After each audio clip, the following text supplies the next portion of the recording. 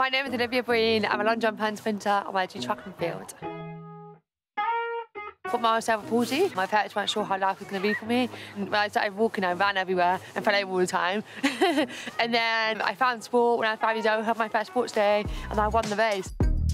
When I was 15, my parents said to me, Olivia, just try this bit of sport out. And I went to a talent day with England Athletics, and it was the best day ever because I saw people with like, the same disability as myself, and I was all other disabilities. It was just really inspiring. 6 months later, I was at the 2012 Paralympic Games. Second youngest member on the team. Was just surreal, but yeah, amazing.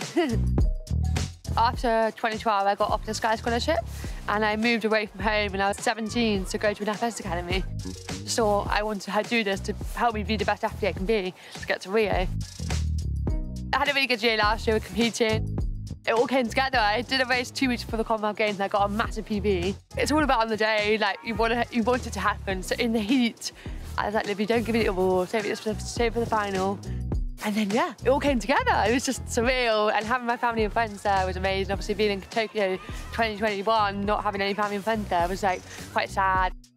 So it's a huge honour to be nominated for the St David's Awards and amongst amazing other athletes. And I'm just so excited and I can't believe it and can't wait to see what's going to happen.